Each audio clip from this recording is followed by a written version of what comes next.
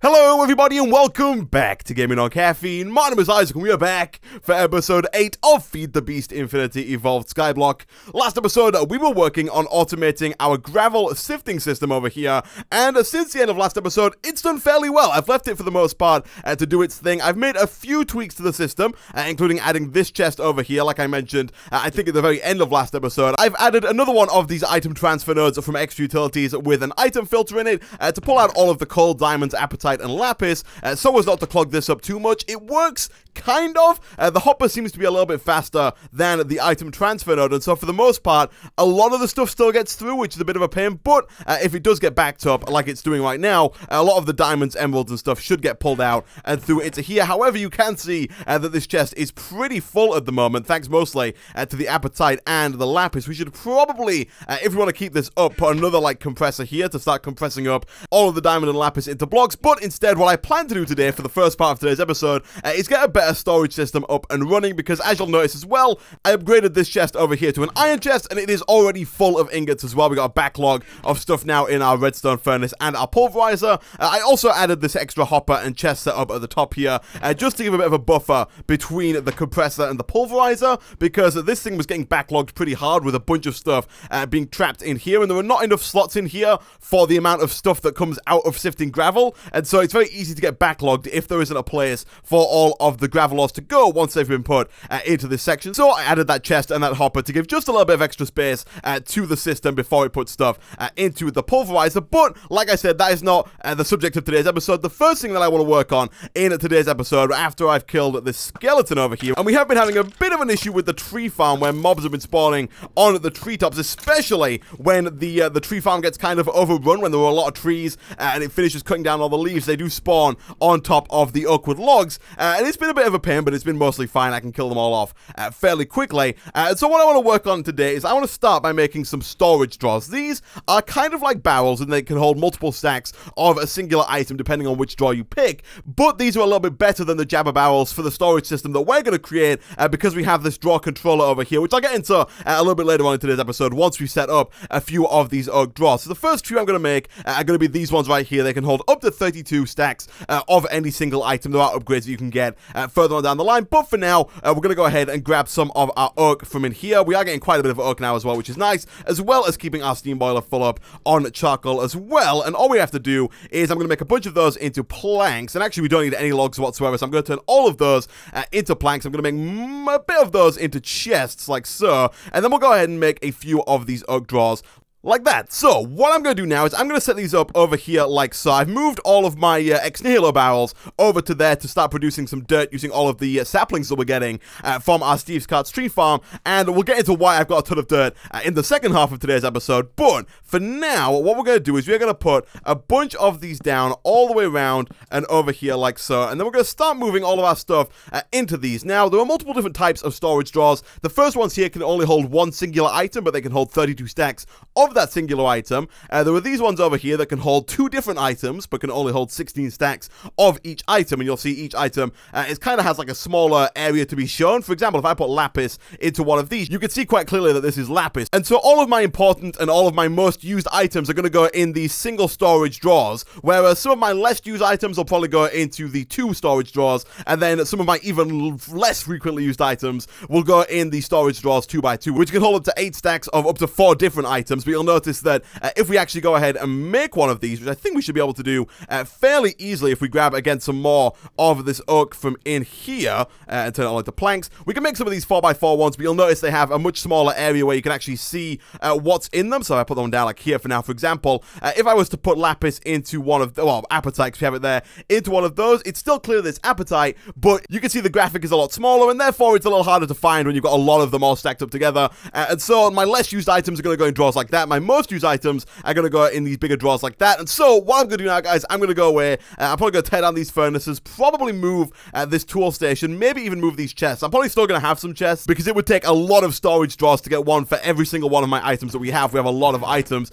So stuff like, you know, glass pins and slabs and stuff, I'm probably not going to get their own, and like tool rods, stuff that we don't use very frequently at all, I'm not going to get their own storage drawers. So we'll still have a few chests, but I might move them to somewhere else. But I'm going to go away. I'm going to move all of my most important items, like for instance, all of our iron iron will get its own storage drawer like so. I might even have to use more than one storage drawer for iron, because I think we might have more than 32 stacks at this point. Not quite sure, but I'm going to go away, I'm going to sort all of this out, and I'll be back in a second.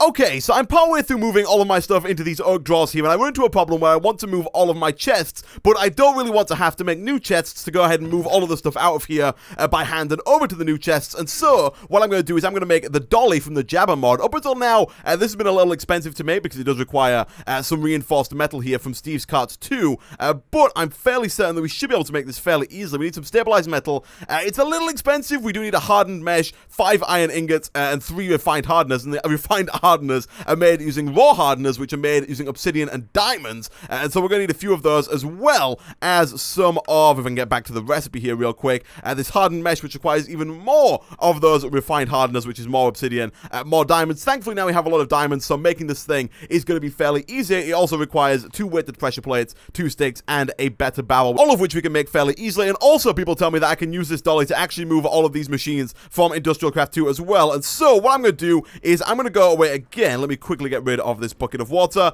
like that, I guess. We're going to use our unlimited lava source over here, get a bunch of obsidian, try and craft up this reinforced metal over here, and I'll be back in a second. Okay, so a little while later, whilst I was making all of the reinforced hardeners and therefore all of the obsidian for the dolly, I realized that we didn't actually have all that much lava stockpiled up, and so what I've gone ahead and done is made 4 more of these crucibles here, hooked them all up to the cobblestone generator, put a lava source block beneath them all, and they are now all producing lava at the same rate as this first one, and we're now producing about 5 times as much lava as we were originally, and so that made getting more obsidian to make these hardeners over here much, much easier. And now we should, if we grab ourselves some iron real quick, I think be able to make ourselves the reinforced iron, and then therefore the rest of this dolly. So we need to get ourselves some stabilized metal, which requires some iron bars. We can then use those iron bars to make the hardened mesh, which requires refined hardener, and then we can use that hardened mesh in conjunction with the rest of our stuff, hopefully, to do something like that. Nice. We can then go ahead and smelt up each and every one of those to make ourselves 5 of these refined metals. We only need 1 for now, but I'm assuming we can use those in the future for other stuff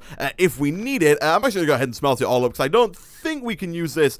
Actually, I'm not going to smelt it up instead, because we can, in fact, totally use it to make these lumps of galgador, which we're definitely going to have to make at some point in the future. So for now, we'll just take the 1. We'll come back over to our crafting station. We will quickly craft ourselves up 1 of these barrels. I think what we're missing, we are missing slabs, I believe. Let's quickly grab 1 of those. We also need 2 of these weighted pressure plates like that. We can then go ahead and make the barrel like so, and then craft it all together like this. Maybe we're just missing the sticks. We can then grab those and craft it all together like this, and then you realize you didn't actually make the wheels. So once we've got those, we should now be able to go ahead and do something like that. Nice. And for those who are not sure how the dolly works, basically it allows us to pick up blocks like chests without having to actually empty them out. We do move a lot slower when you have the dolly filled. You get the slowness and mining fatigue 2 effects over here, but basically what I'm going to do now, guys, I'm going to move all of my chests over to here. I think we can move these industrial craft machines. We totally can move those to wherever we want without having to actually break them, and so I'll probably find a new home for those, probably over here.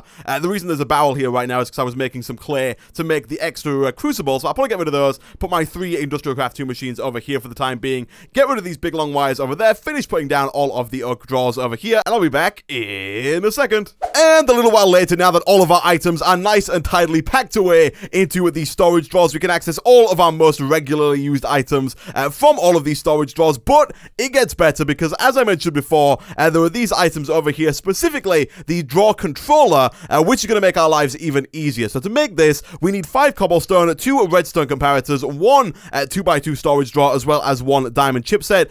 Thankfully, most of these are fairly easy to make. The hardest bit, surprisingly, not going to be the diamond chipset. I actually made one of those to fill this drawer bit over here. I will, however, start another one of those crafting, just because we're definitely going to need another one of those at some point in the future. So I'll throw both of those in there and get those crafting up. The hardest bit is going to be making the redstone comparators, because both of these require 1 piece of nether quartz, and right now we have no nether portal and no way of getting nether quartz. I'm fairly certain that the nether is going to be a skyblock nether, and I say that with absolutely no idea whether or not that's true. I haven't checked, so I could be completely wrong, but there is a much, much easier way for us to get nether quartz, and that is through sifting soul sand. So we need to make soul sand. The way that we do that is the same way we do it in every other skyblock. We need to start with some ancient spores, which I'm fairly certain we have in here. We could take those. We could take some of our dirt, which is currently residing over in this storage drawer. We only need the one, and then all we need to do is stick it down somewhere like here for now, stick some ancient spores on it, it then becomes mycelium, and then if we put down a barrel from ex nihilo, fill it with water next to the mycelium, that water will then slowly turn into witch water, which if you then put sand into it, will turn into soul sand. I feel like I phrased that sentence in a real weird way, but basically the idea is, if we put water into this barrel, it'll turn to witch water. If we put sand into the witch water, it will become soul sand. You can see right at the top there in Wheeler, it is slowly transforming. It'll take a little bit of time, but not too long, and what I'll do whilst I'm waiting for that is quickly harvest all of this dirt. And the reason why we have all this dirt, by the way, is because after I finished making this draw controller, I want to start on a little bit of BOTANIA. I want to start making some progress in the magic side of things, because up until now, we have been very tech focused. We've done all of the tech stuff in the guidebook here. We've actually got all the way down to the bottom of this, and I think done everything apart from the end game goals, which are of course very end game, and we haven't even started on the magic tree. The first quest, or the first guided task in the magic tree, is to make the pedal apothecary. We haven't even started on this side of things at all, and so I would like to do that before the world download at episode 10. But before we get to there, this thing is almost there. It's at 99, 100%, so let's come and grab a couple of pieces of sand. Let's stick one of those into here like so. That gets us some soul sand, and let me quickly start filling that up again, because I'm fairly certain we're going to need at least two of these. When you sift soul sand, you are guaranteed one piece of nether quartz, and I believe there is something like maybe a 10% chance of getting a second piece of nether quartz. If we look over here at the recipe, you're guaranteed one, and you have a 33% chance of getting a second. You can also use it to get gas tiers and nether wart, which means at some point in the near future, we are going to have to automate this soul sand creation and sifting system, because we are going to need a ton of gas tiers to make all of the Galgadorian metal that we need to make some of the late game items. But again, getting ahead of ourselves there. For now, let's come back over to the oak sieve. I wonder if you can make compressed soul sand. I doubt you can, but I actually have no idea. I haven't checked that either. Let me have a look here real quick. Compressed soul sand? No, you can make normal compressed sand, but it doesn't look like you can actually make compressed soul sand, which I guess is fair. It would be kind of nice, though, if you could do the same thing with the soul sand that you can do with normal sand, gravel, and clay, but apparently not. This is also done. Let's go ahead and grab a second one of those, bring it back over to our sieve over here, sift through that. That's going to get us the second nether quartz we need, possibly even the third. It did get us 3, and now we can actually go ahead and start making the draw controller. So, the redstone comparators are going to need 3 redstone torches and some stone. I started smelting some stone up before. It is over here in this chest. We did run into a slight issue with our ingots. You'll see in here there were quite a lot of ingots, and that's because the copper ingots that we get from this system over here are not the same copper ingots that we get from the smeltery. We get Tinker's Construct copper ingots from the smeltery and thermal expansion copper ingots from this setup that we have over here, and so a lot of the ingots that we were using in the chest that used to be over here don't fit into these barrels because they're different kinds of copper, and so for the time being they're going to sit in there. We'll probably like slowly use all those up and then move on to using these ones, but again, that's kind of getting a bit sidetracked. Let's come back and grab ourselves some of this so we can make ourselves some sticks. We can then use those sticks to make ourselves some redstone torches. Let's grab at least 4 of you. Come back in here, grab 4 of those, and I think that's probably the hardest part done. We can go ahead and hopefully make 2 of those. We can't because we are missing more redstone torches. Oh yeah, we need 3. Okay, let's grab, I guess, more redstone and then make ourselves some more of those redstone torches. 2 more should be enough. That takes up to 3 of those. That allows us to make ourselves the second redstone comparator, and at that point all we need is the draw, the chipset, and the cobblestone. The chipset we have in that draw, but also now because of all the waffling we've done in this chest, the draw we have one spare in here, and the cobblestone of course we can grab from pretty much anywhere. I'm just going to take 1 of those and turn those into cobblestone, and by 1 I of course mean 3 because apparently you cannot pull them out 1 at a time from the compressor, but that allows us to make the draw controller. Nice. Now, you're wondering, Isaac, why did you make that draw controller? What could it possibly do that upgrades this system that we have already? And basically what this allows you to do is, if it's connected to a storage drawer, which is connected to other storage drawers, you can input stuff into this controller, and it will automatically put it into the correct slot in this, like, draw system that we have here. So, for example, we have some redstone. I will find a slot for nether quartz, actually. I'll probably put it in place of these electron tubes. We only have 5 of them, but I kind of want to fill it up, so I'll put nether quartz in there. But if, for example, we pull out a bunch of this stuff here, like just randomly grab a bunch of stuff, preferably not enough stuff to actually empty a drawer out like we did just then. Let's put the redstone back in there. But if we pull out a bunch of random stuff like this, and then we want to put it all back in, it's going to take me a little bit of time to actually go through and right-click on all of the chests that I want to put stuff back into, whereas with the drawer controller over here, I can just double-click on the drawer controller, like so, and it will put everything in my inventory that has an associated drawer with it directly back into its original slot. You have to make sure you do it on the front there. I just tried to do it on the side, it doesn't work. If you do it on the front though, double right-click, it will go ahead and dump all of the stuff in your inventory into its correct drawer. And also what you can do is you can pipe directly into this drawer controller, and it will automatically sort all of the items into their correct drawer as well. And so what I will end up doing at some point in the near future is setting up a pipe that goes from this iron chest out around and into the drawer controller, so that we can put all of our ingots automatically into these drawers, and so we don't end up with a backlog system over here. And I'll do the exact same thing with this chest over here, so that all of our diamonds, coal, lapis, emeralds, and apatite also get pumped around and end up in the storage drawer collection, which is going to help with the automation and mean that I don't have to manually move everything from this system over to this system, which is pretty cool. So now that that's out of the way and we have this all up and running, I want to start working on a little bit of BOTANIA. And when I say BOTANIA, I kind of mean AgriCraft, because to get started with BOTANIA, we're going to use AgriCraft. So the first thing that we need in BOTANIA is some floral fertilizer. And to get the floral fertilizer, we need either bone meal and then 4 of any colored floral powder, or we need bone meal and then 2 dandelion yellow and 2 rose red. We're of course going to go with this one down here to start with, because we cannot get any petals without the floral fertilizer, but we can get dandelion yellow and rose red. Now, the normal way that I would get it is I would go ahead and put a grass seed down on this dirt over here, wait a little while until the grass spread, use some bone meal on the grass, hope that one of the grasses that grew out of the grass was either a poppy or a dandelion, and then pick up that poppy or dandelion, turn it into rose red or dandelion yellow, and then craft it up to make some floral fertilizer. But AgriCraft implements a much better way of getting a lot of rose red and a lot of dandelion yellow, and it comes through the poppy seeds and the dandelion seeds. These guys over here. So basically you can grow rose red and dandelion yellow, but to do it we need to first mutate sugarcane seeds with pumpkin seeds, and to do that we're first going to need some pumpkin seeds and some sugarcane seeds. I don't think we have either of them right now. We have a few seeds. We got some cactus seeds, some grass seeds. I'm fairly certain we have some melon seeds lying around somewhere. Yeah, we have some up here, and some normal wheat seeds, but we don't have sugarcane seeds or pumpkin seeds. Thankfully, they are both super easy to get. All we have to do to make those is sift some dirt. And so what I'm going to do real quick here is I'm going to take this dirt, I'm going to go ahead and compress it up. You do lose, it's a bit less efficient to compress it up and then sift it, but it is a heck of a lot faster than doing all 43 by hand in the normal oak sieve. I'm going to sift through these real quick to see if we get some sugarcane seeds and some pumpkin seeds. We didn't. We got more melon seeds and more grass seeds. If we don't get any, I'm going to go away, I'm going to get some more of my saplings, make some more dirt over there, and sift through that dirt over and over again until we get some sugarcane seeds and some melon seeds. We did not get anything that we wanted, and so I'm going to go away, I'm going to make a bunch more dirt, I'm going to sift it all up. I'll be back in a second once we have some sugarcane seeds and some pumpkin seeds.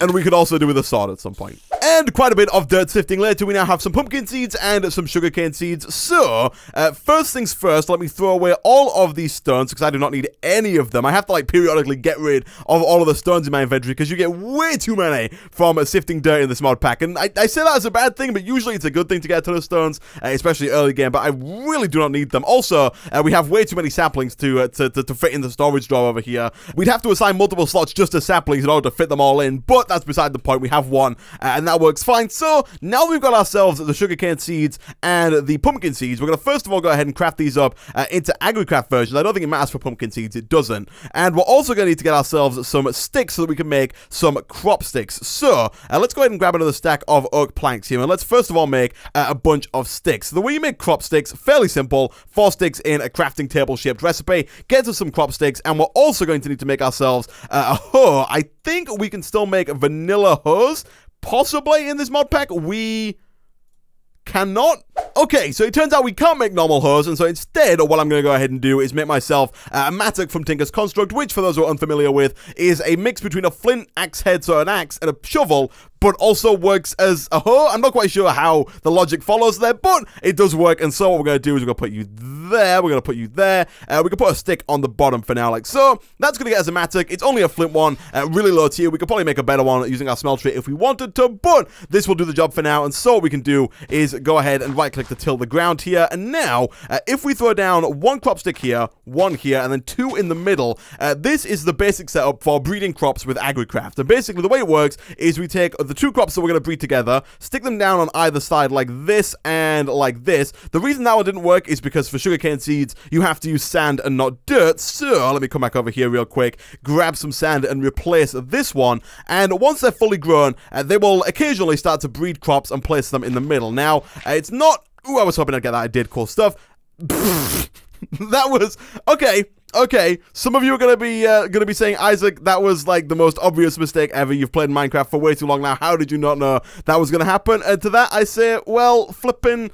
Shut up, okay? What we're gonna do, let me go ahead and quickly do something like this. Let me put a bit of a cobblestone platform underneath like that, and then pick the water back up. Now we can put the sand down, and the crop sticks, and the sugarcane. And if we go ahead and quickly make some bone meal and start growing these up, I think shift right click will allow us to bone meal these. It totally will. Remember to shift right click, if you don't shift right click, they won't grow. And you'll see there, we got poppy seeds. That was actually super lucky. I did this a few times in a testing world, and occasionally you'll get like just more pumpkin seeds, or you'll get maybe some sugarcane seeds. I don't think you can get sugarcane seeds because it's dirt, but occasionally you'll just get more pumpkin seeds and stuff like that. But if you're lucky, they will mutate together and you'll actually get poppy seeds. Nice. So now the reason I've done this is because what we can do is we could use bone meal. I'm not going to use bone meal. Instead, I'm going to use the appetite and sand trick that I showed you a few episodes back to make a bunch of fertilizer, and I'm going to use that fertilizer instead of bone meal to actually get a ton of rose red using these poppy seeds. So if we go ahead and do the same thing here, we shift right click on these,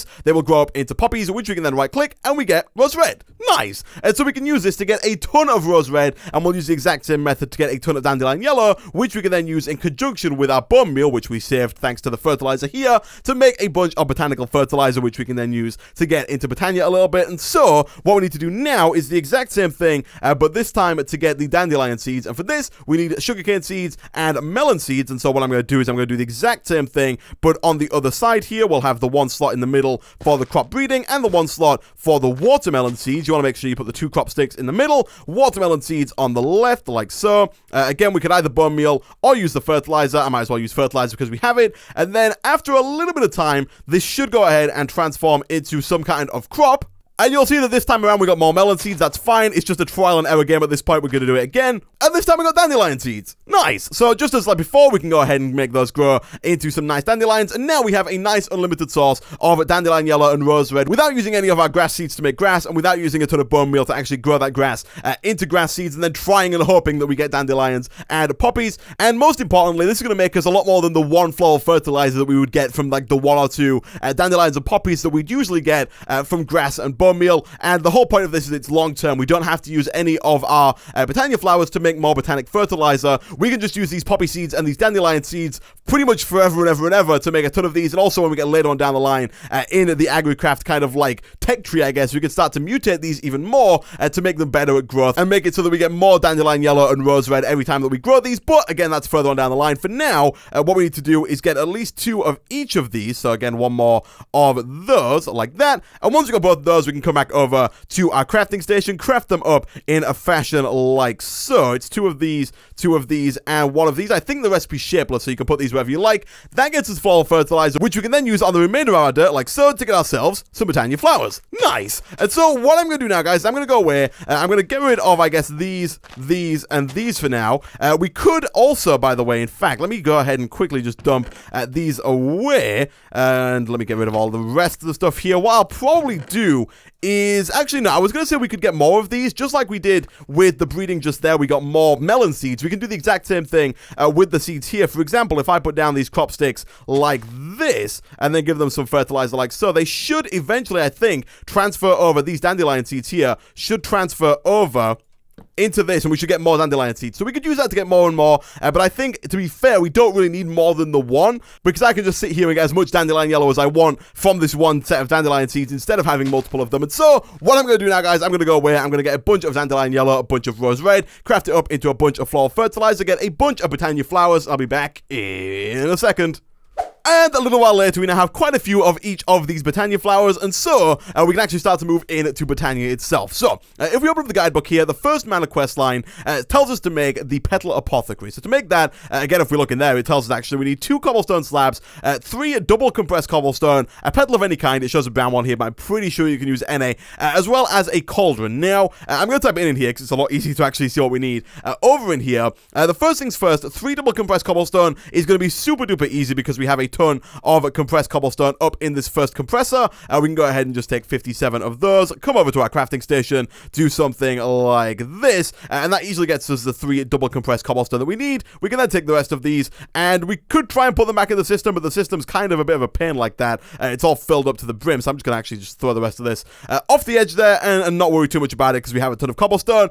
Next thing on the list that we need is, of course, a petal of any kind. To get that, we need to craft in any of our flowers in the crafting table. I'm going to use the one we have the most of, which is this grey flower here. Gets us 2 grey petals, and then finally the last thing that we need is a cauldron, which requires 7 of these iron plates. I went ahead and put some of those into the metal farmer a few seconds ago. We now have 9 of those. So if we do something like this, we can get ourselves a cauldron. Nice. We can then go ahead and use that in conjunction with the rest of our stuff, apart from the cobblestone slabs, which we can make fairly easily like so. We can get ourselves a Petal Apothecary. Nice. Now, for now, I'm going to set this up over here. Eventually, we'll have like a dedicated area for BOTANIA because this right now is not really what I would class as a dedicated area, but it will work for the time being. And the way that this works is the Petal Apothecary is used to make flowers. And the way that we do that is we put water into the Petal Apothecary as well as a certain combination of other items followed by a seed, and it will craft us up that flower. So, the first flower we're going to make is the first flower you always make with BOTANIA, and that is the Pure Daisy, this guy over here. To make that, we need 4 white mystical flowers in the Petal Apothecary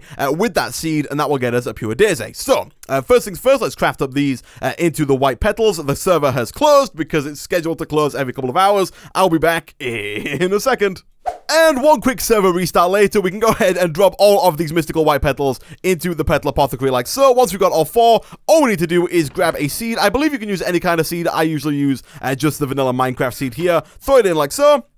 Boom! And you get yourself the flower you want to make. In this case, the Pure Daisy, which we can now go ahead and plant down on a piece of dirt somewhere. I'll put it here for now. Again, I want to move all this stuff at some point and have like a dedicated BOTANIA area, but for now, I'll have it here. And basically, what the Pure Daisy does is it allows you to make living rock and living wood. And the way that we do that is with stone and with some oak logs. So, let's quickly come over here and not grab any oak logs because I moved them all over into here. Let's grab a stack of those and throw them down around the Pure Daisy like so. And I believe it takes about 60 seconds for the wood to turn from normal wood into living wood. You'll know it's working when you see these little particle effects coming off of all of the oak. I also have some stone in this chest over here from earlier in today's episode, and basically what I'm going to do now, guys, I'm going to go away, I'm going to wait until this turns into living wood, which actually shouldn't take too much longer. I'm then going to make a bunch more living wood as well as a bunch of living rock, and I'll be back in a second.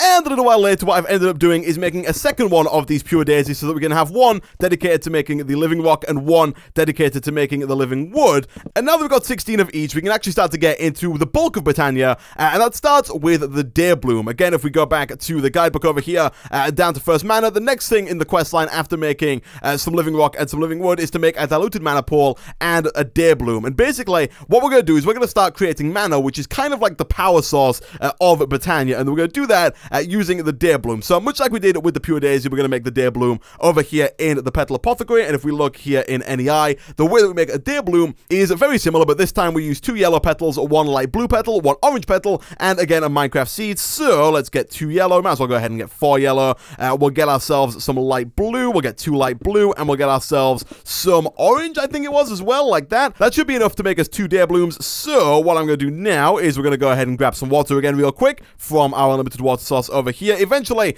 we will get an unlimited water source specifically for BOTANIA as well, but for now, we'll stick that there. We'll go 1, 2, 3, 4, and again, some normal seeds. I do not yet want to use these. What I'll do instead is quickly grow. Oh my goodness, we're running out of inventory space so quick. Instead, what I will do is I will quickly grow some more of these wheat seeds so that we can actually go and start to make. Oh my goodness, let me get rid of some of this junk. We need to get a flower pouch to hold all of these flowers because they are creating a massive mess in my inventory. But right now we don't have any wool. Basically, a flower pouch will hold all of the flowers in like 1 inventory slot instead of in like 50. But we don't have any wool, so we can't currently make the flower pouch. But I'm pretty sure we can do this. Get ourselves some more wheat seeds, throw them in there.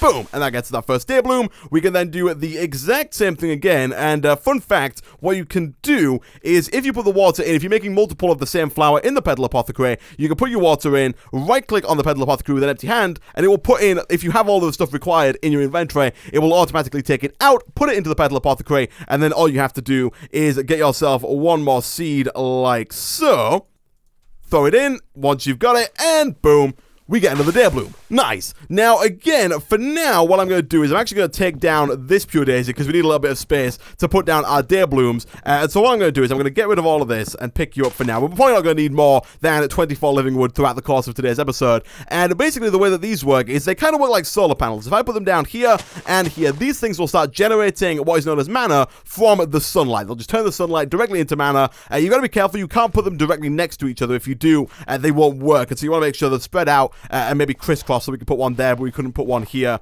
or here. And in order to see how much mana is inside of these dare blooms, we're going to need a wand of the forest. Now, to make a wand of the forest, if we go ahead and take a look in NEI here, we're going to need 3 living wood twigs, which are made using 2 living wood like so. We then need 2 BOTANIA petals. It doesn't matter which 2 petals you choose, it just affects what color the wand is. It doesn't have any other kind of like properties or effect on the wand itself. I am going to use this one because we have the most of them. We're going to have a lovely magenta wand here like so. And now, if we go over to our dare blooms, we can right-click on it with the wand. Right now, it says unknown status. If we right-click, it shows us that they are full on mana. These are storing as much mana as they can possibly store, and so are not making any mana right now. But you'll see at the end there, there's a little cross through what looks like some living wood, but that is in fact not living wood. That is a mana spreader, and what a mana spreader does is it allows us to take mana out of the flowers that generate them, such as the dare bloom, and send them to a mana pool, which is what we're going to use to store that mana, kind of like an energy cell, if you're looking at it in a power sense. To make a mana spreader, all that we need is 6 of these living wood with a golden ingot, and again, any kind of petal. This time, it really doesn't matter which kind of petal you have.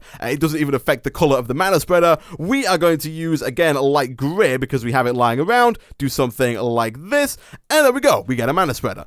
Nice. So, what we need to do now is stick down the mana spreader near to the flowers that are generating the mana. I'm going to put it here for now, just for convenience. I'm then going to go ahead and put the mana pool down in the line of sight of the mana spreader. It doesn't really matter if you put it somewhere else. You can change where the mana spreader shoots to. If you put, like, for example, the mana pool down over here, we could then get our wand of the forest, shift right click into function mode. You'll see at the bottom there, it's in bind mode, now it's in function mode, and in function mode, you can right click, you can shift right click on a mana spreader, and then shift right click on where you want it to go, and it should point towards that. It's not. Are we in bind mode?